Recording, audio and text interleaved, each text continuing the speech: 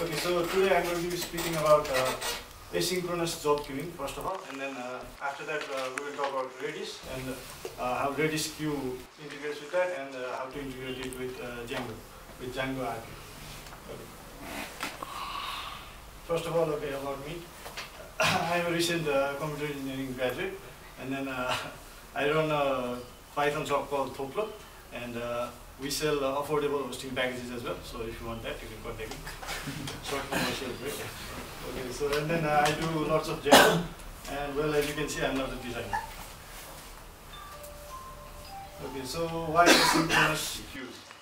Okay, so the reason we need asynchronous queues is because let's say within the context of a web application, there are some problems which take a long time, but we need to show response immediately to the person who is using our web application.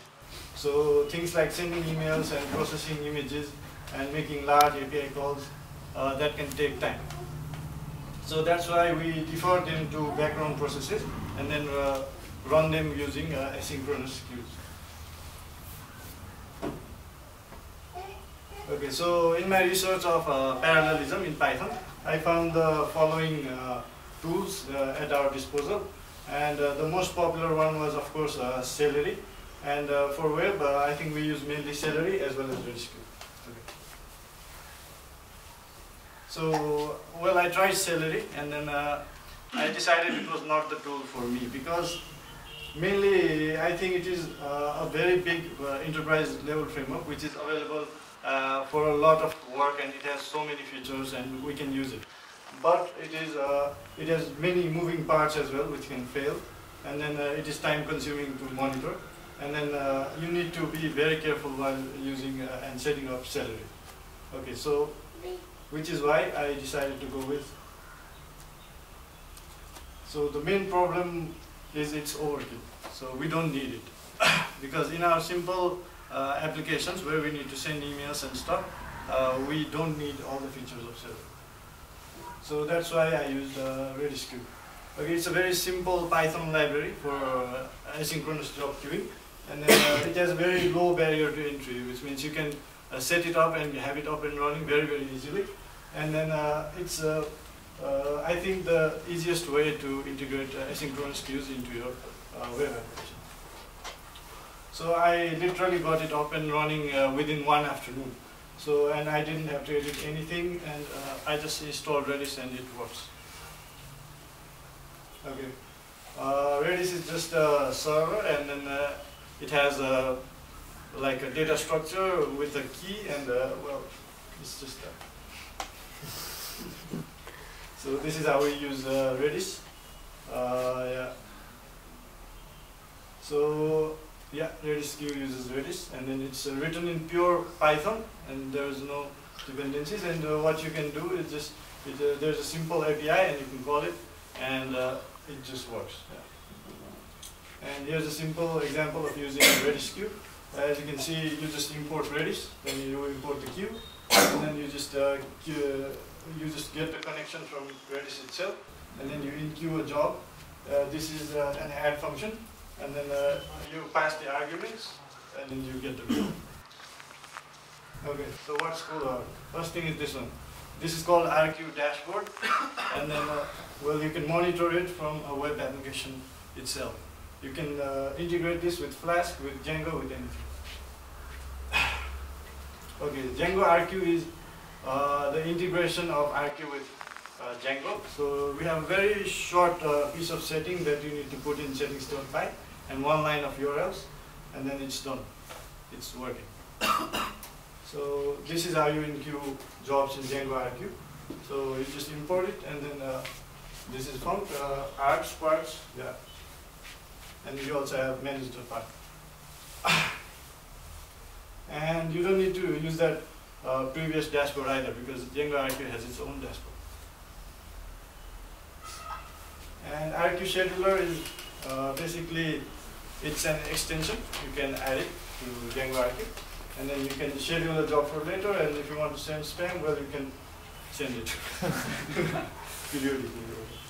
Okay, finally, if you are already using Redis, you can use the same Redis for Django RQ as well, and then you can take advantage of all the optimization settings that you have already done. I call it 2 birds, 1 redis. Yeah, feel free to put me. Okay, so the main thing is it has been approved in this book, which I consider the Bible of Django. Yeah.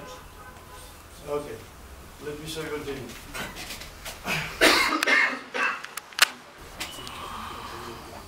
So here I have a virtual environment running.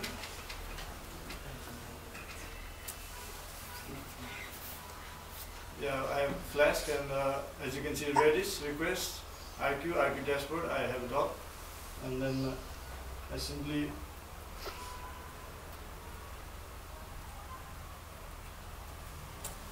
so now I'm listening for work. And here we have Python. Okay, first let me show you the file.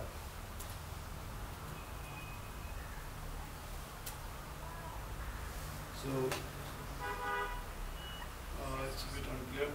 But okay, so I'm counting words at a URL basically. I'm just getting the URL and I'm getting the length of the text. So, and I'm adding to queue like this. So let's go to Python and import demo.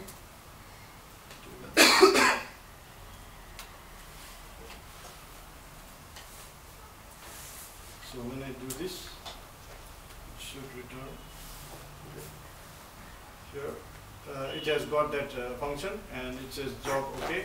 Result is kept for 500 seconds, and here we have the result: 3,114 words.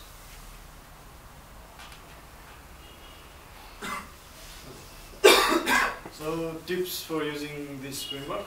So what you want to do is you want to break your jobs into small atomic packages that only do one thing, and then when at some point if you are building an enterprise level application, this will not be enough for you. So at that point, just upgrade to Celery, or if you have a lot of money, just hire someone.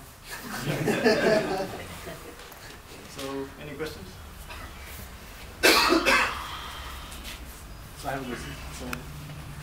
So can it replace something like cron job?